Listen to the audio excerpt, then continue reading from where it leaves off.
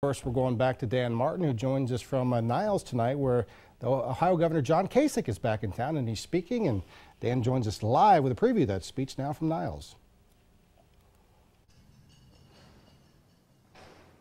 Well, Dave, we hope to ask the governor tonight many different questions. We're going to talk to him about the recent earthquakes that happened in Youngstown and the Mahoning Valley. 5 or so earthquakes about a week ago. They have since shut down. The Ohio Department of Natural Resources and Hillcorp have shut down any and all drilling activity near the epicenter of those earthquakes. But still, the statement from ODNR is that at this time they can't determine whether or not those earthquakes were caused by any of the drilling activity in that area. And there's an injection well set to open up right here in Niles in about a week or so. We're going to ask the governor where the investigation stands at this time. Also hope to get a question in about Mahoning County Probate Judge Mark Belinkie. He resigned from his office Friday. It will be up to the governor to appoint a new person to that role. Now, yesterday we saw Kasich's opponent, Ed Fitzgerald, in town for the St. Patrick's Day Parade in Boardman. Tonight, Governor Kasich here in Niles.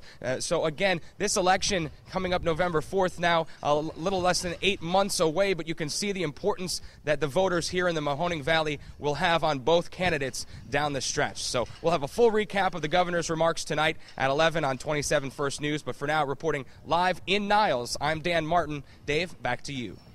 All right, Dan, thanks.